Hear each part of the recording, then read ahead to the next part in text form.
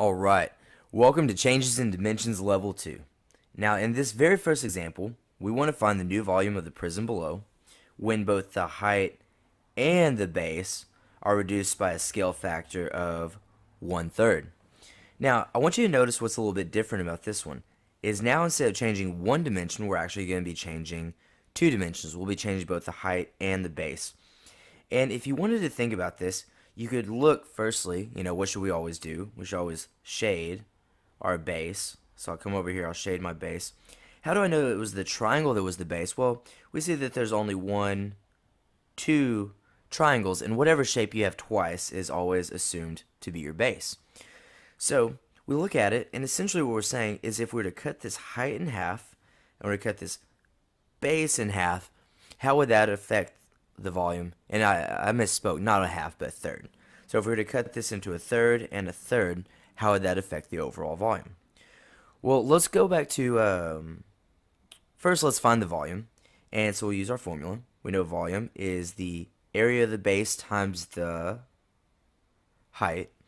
And let's see, we just shaded this triangle. And so let's go ahead and find the area of that triangle.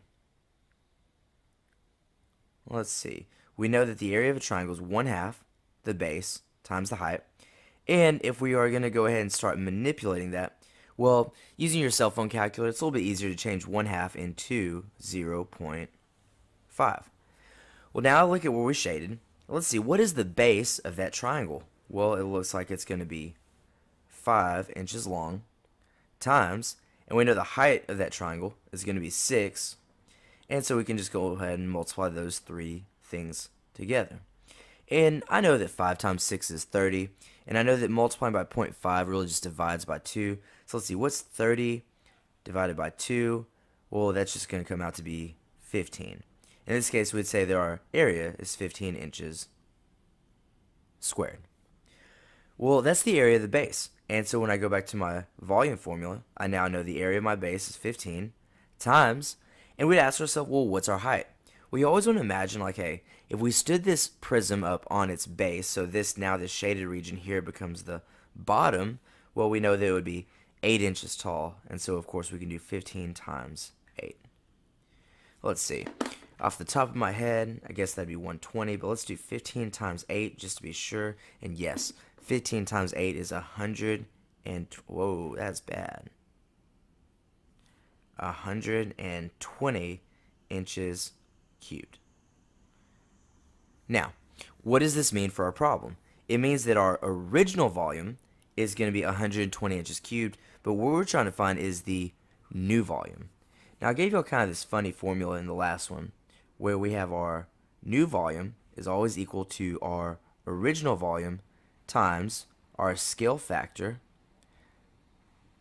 to the number of dimension changes. And I know that looks scary at first, but what are we really saying? Well, we're saying, hey, we're going to have a new volume when we take our original volume of 120, and we're going to multiply that by our scale factor. We know that's 1/3.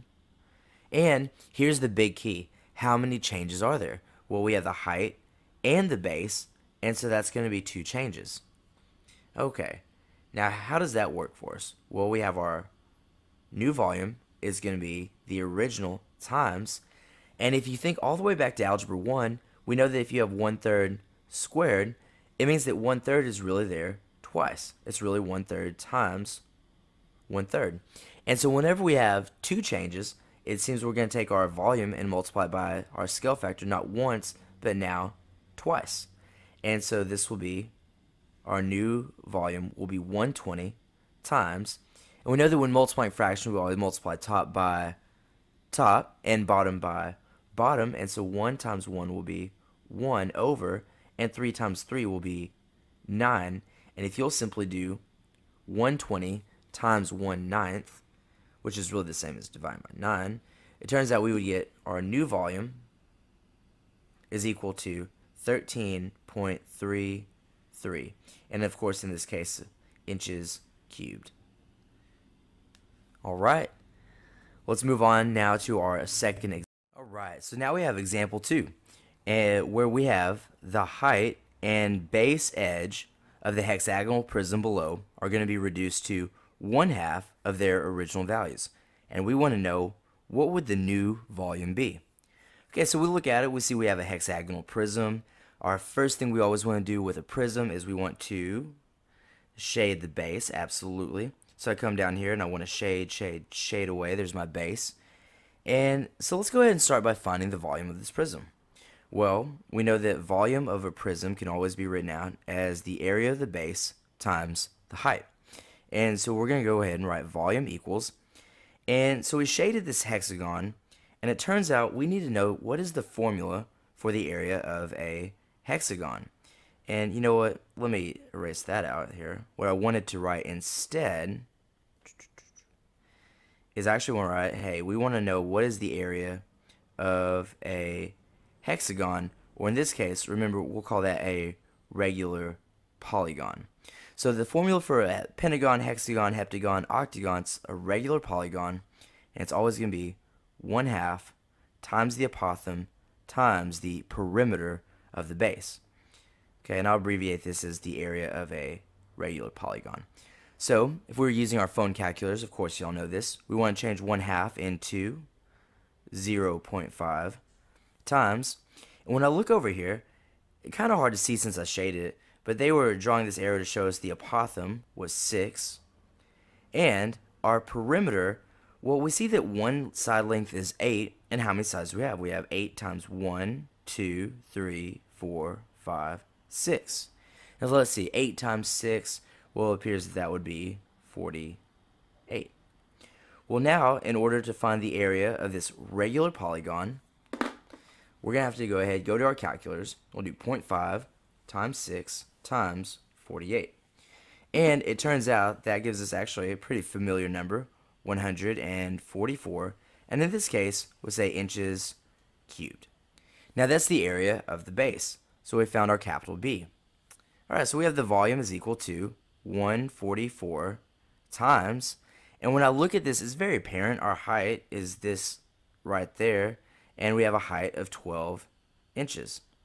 So our volume will be 144 times 12, grab the calculator, and that would wind up being 1,728, and don't forget, when it's volume, it's always going to be inches cubed, meaning that should have been inches squared there. So our new volume, our original volume is 1,728. Now, this will bring us back to this funky equation, and look, if you feel a little hesitant in setting this up, that's okay. What we're really saying, just in normal everyday words, we're saying, hey, we have our original volume, 1,728, and we're going to multiply this by our scale factor of 1/2. However, we have to multiply it by 1/2 by the number of dimensions that we're changing. So in this case, we're changing both the height and the base edge, so we're changing 2 dimensions. Now what does this really mean? Well, once again, we can write it out as our new volume will be 1,728 times, but we see here, thinking back to Algebra 1, when we have an exponent of 2, it really means the 1/2 is there twice. And we're multiplying by the 1/2 twice because we're changing 2 dimensions.